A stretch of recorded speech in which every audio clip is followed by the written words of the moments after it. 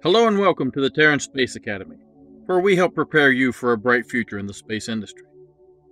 I have recently been watching an excellent channel about Roman history that focuses on an often neglected era. Everyone studies the rise of the Roman Republic to expound the reasons it grew to such greatness, but few focus as much of their attention and talent on what made it fall. Oh, you'll get the historical troll blaming it on whichever religious group, social class, or other aspect of Roman society they don't like. But I wonder more often about the people of that time. Do you think a Roman citizen early in the history of the Republic, around 750 BCE, had any idea that they were seeing firsthand the birth of a culture that would survive for over 1,000 years? And do you think that those living around 475 CE could imagine that what had survived for so long could soon be gone forever? That so much of their knowledge, philosophy, and science would be cast aside, the libraries burned, and the learned executed, in the name of one new ideology or another? I would argue that none of them could see the bigger picture.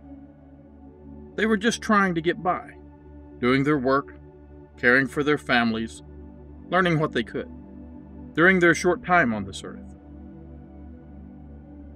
I doubt if any would have believed that in less time than their empire had stood, no one would even speak their language as they had, that an age of darkness and ignorance would descend, setting humanity back over 1,000 years.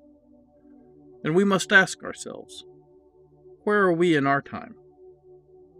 Are we at the start of a great beginning? Or are we seeing the last flickering light of reason being snuffed out, like a candle in the dark? As he lay dying from the ravages of cancer, Carl Sagan did not fear for himself. He feared for humanity. He feared that society would fall back and once again create a demon-haunted world. Carl Sagan was born in 1934 in New York City.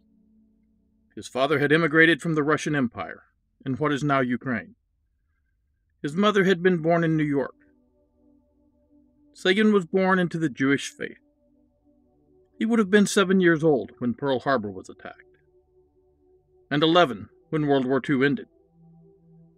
As he reached the age of 13 and prepared for his bar mitzvah, a coming-of-age ceremony in Judaism, he would have learned of the millions lost in the death camps. And perhaps this caused him to not trust in the existence of a universal benevolence. He might have thought, if one is out there, great, but don't count on it. Carl turned to reason and science. But as he learned the tools of skepticism and logic, he maintained a sense of awe and wonder at the complexity of the universe. And it cannot be said that he ever used his intellectual gifts to belittle those less fortunate. During his childhood, he would have experienced what most recognize as the first golden age of science fiction, 1938 to 1946. And all those wonderful collections of short stories, like Amazing Stories and Astounding Science Fiction, would be cheap in the second-hand bookstores. These would have prepared him for what he saw as a young man.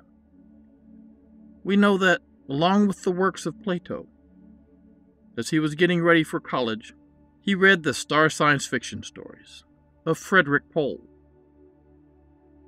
He would have been around 19 years old when the first satellite went into orbit, 31 when humanity took its first step on the moon, and only 34 when it took its last.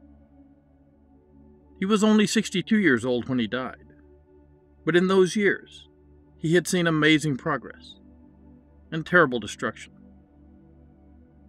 It is obvious from his next to last book that he feared that he had lived not at the beginning of a golden age, but at the end of one. He wrote this book to warn us.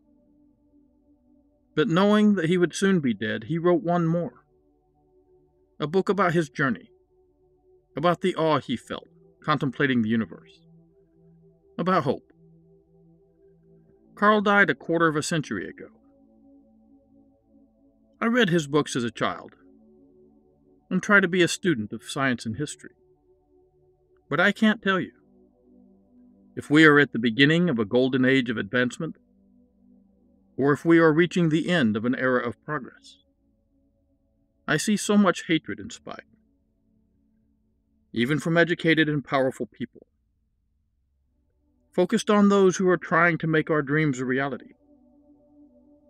We started this channel so that we could do our part, to make our time the beginning of an age of exploration and expansion into the solar system, to make the subject of space science understandable and enjoyable, to fight against those who would hold us all back by saying it can't be done. Skepticism can be a wonderful tool when it's wielded with kindness. The fact that you are watching this makes me believe that you have hope. We do too, and we hope that together we can build something enduring. By the way, I have a link to Maiorianus in the description, and if you are interested in investing in the space industry, I recommend listening to this young man. He is currently studying at Harvard and does his research, analyzing what the skeptics have to say. I'm not saying you should listen to him because he's at Harvard.